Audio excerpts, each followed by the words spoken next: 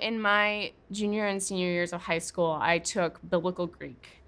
And I took it because I wanted to be able to read scripture in the original language.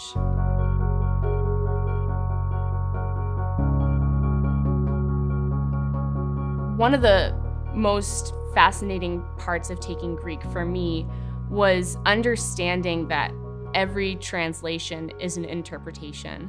And it really opened my eyes to the way our Bibles are translated, to the way anything is translated.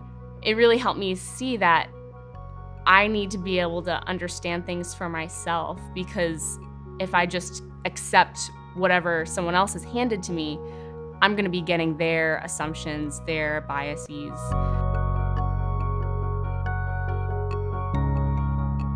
And taking Greek, I saw that there were so many ways you could translate a single passage and change the meaning in huge ways, just with like one preposition, the way you translated that.